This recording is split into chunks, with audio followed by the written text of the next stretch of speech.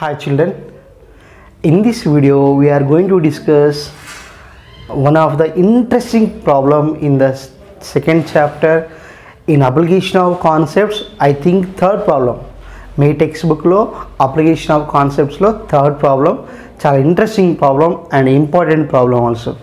Look here, there is one problem waiting for us on board.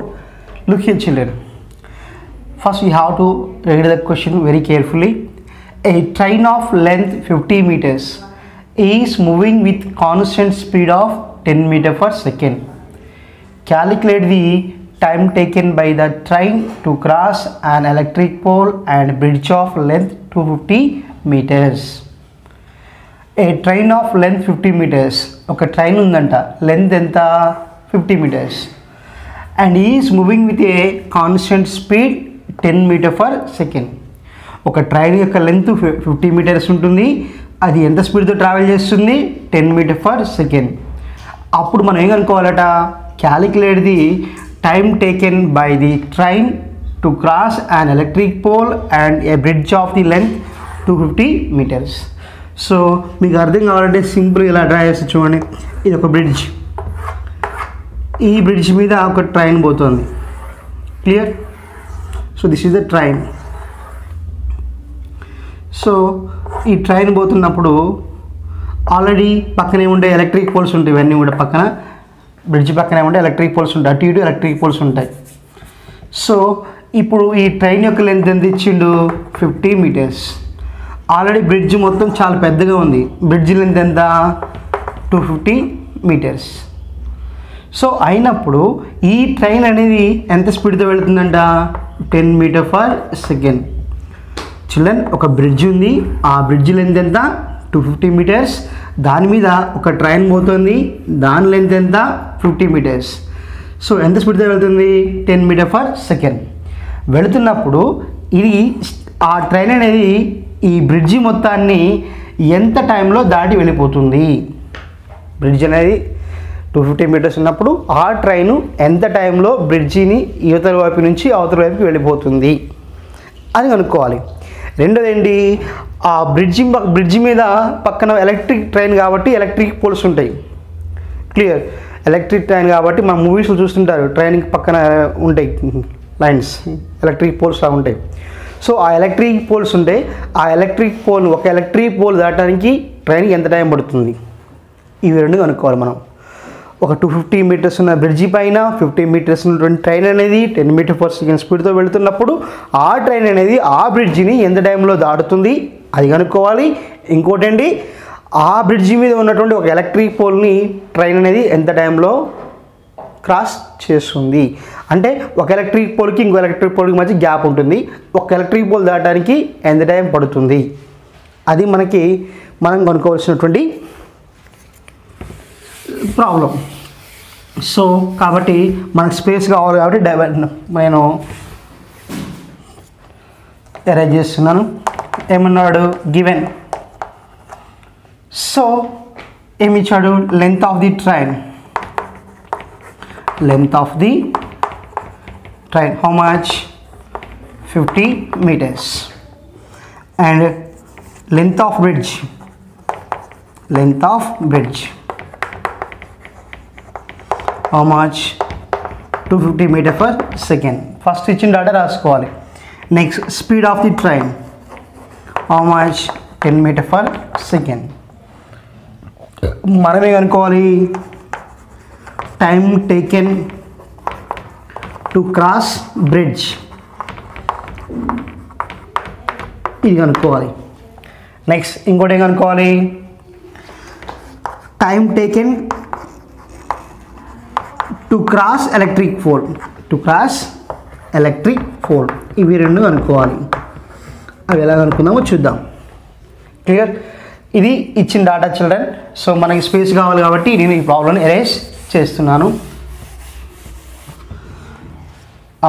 ఇక్కడ చూడండి, first bridge దాటానికి ఎంత time పడుతుంది కనుక్కుందాం. ఇది బ్రిడ్జ్, ఇక్కడ నుంచి ఇక్కడ బ్రిడ్జ్. క్లియర్? ఎంత డిస్టెన్స్ ఉంది, 250 మీటర్స్. సో ఇక్కడ ట్రైన్ ఎంటర్ అవుతుంది, ట్రైన్ ఎంటర్ అవుతుంది ఇక్కడ.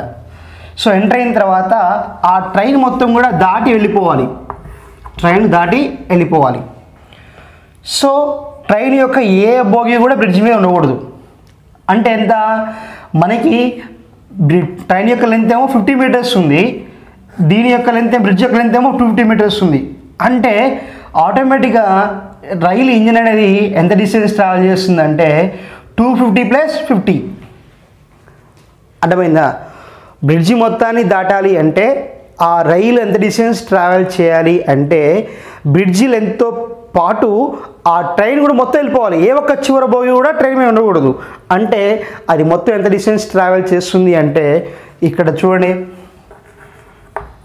Distance travelled by the train, that should be written as equals to length of train by plus length of train plus length of bridge. ఇది total distance అవుతుంది. ఇక్కడ enter అయినటువంటి రైలు engine అనేది మొత్తం ఆ ట్రైన్ మొత్తం కూడా వెళ్ళిపోవాలి, బ్రిడ్జిని దాటి వెళ్ళిపోవాలి. అంటే ఏంటి, లాస్ట్ బోగి కూడా ఇక్కడ ఉండకూడదు.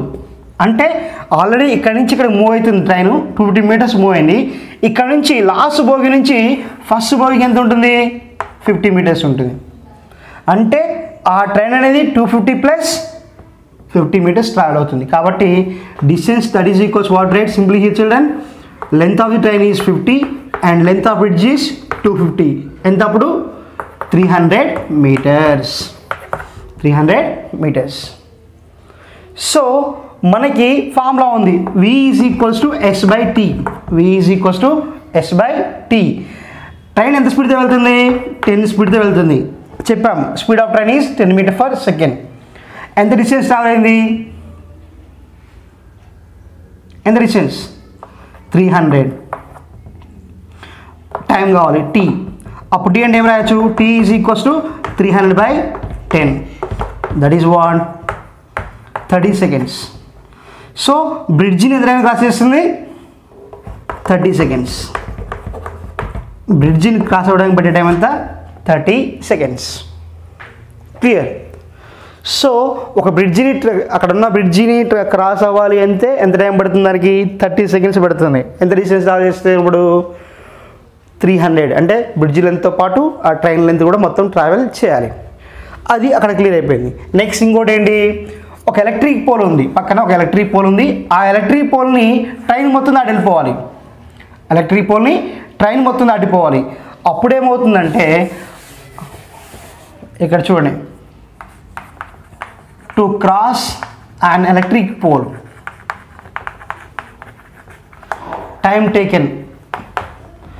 ఏం రాస్తున్నాం మనం, ఫార్ములా ఏంటి, v is equals to s/t రాస్తున్నాం. అప్పుడు t అంటే ఏమవుతుంది, s/v అవుతుంది. Clear? t is equals to s అంటే ఏంటి, ఇక్కడ distance travel by the train. ఒక ఎలక్ట్రిక్ పోల్ని దాటి వెళ్ళిపోవాలి. ఇక్కడ ఎలక్ట్రిక్ పోల్ ఉంది, ఇక్కడ ట్రైన్ వచ్చేసింది.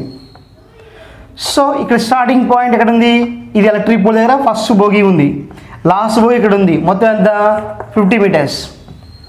అర్థమవుతుందా? ఇక్కడ ఇది ఒక ఎలక్ట్రిక్ పోల్ అనుకుందాం, ఇక్కడ ఫస్ట్ ఇంజిన్ ఉంది, ఇది లాస్ట్ బోగి, ఇది మొత్తం ఎంత 50 మీటర్స్. ఈ ఎలక్ట్రిక్ పోల్ దాటాలంటే ఈ ట్రైన్ మొత్తం కూడా లాస్ట్ బోగి కూడా దాటి వెళ్ళిపోవాలి. అంటే కంప్లీట్గా ట్రైన్ అనేది వెళ్ళిపోవాలి. ట్రైన్ వెళ్ళిపోవాలంటే ఎంత, ట్రైన్ లెంత్ ఎంత 50 మీటర్స్. సో కాబట్టి ఈ సందర్భంలో to cross an electric pole the distance travelled by the train is how much, 50 metres. అలా ట్రైన్ స్పీడ్ ఎంత 10. So ఇప్పుడేమవుతుంది 5 seconds. సో ఒక ఎలక్ట్రిక్ పోల్లోనేమో 5 సెకండ్స్లో క్రాస్ అవుతుంది, టోటల్ బ్రిడ్జినేమో 30 సెకండ్స్లో క్రాస్ అవుతుంది. సో చిల్డ్రన్, ఇది చాలా ఇంట్రెస్టింగ్ ప్రాబ్లం. ఒక్కసారి ఎనీ డౌట్ ఉంటే మళ్ళీ ఒక్కసారి బ్యాక్ వెళ్ళి చెక్ చేసుకోండి, చూడండి. అర్థమైన తర్వాత ఈ ప్రాబ్లమ్ సొల్యూషన్ మొత్తం కూడా ఒక నోట్బుక్లో నోట్ చేసుకోండి. ఓకేనా? We will meet in the next video with some other interesting topic. Bye. Take care.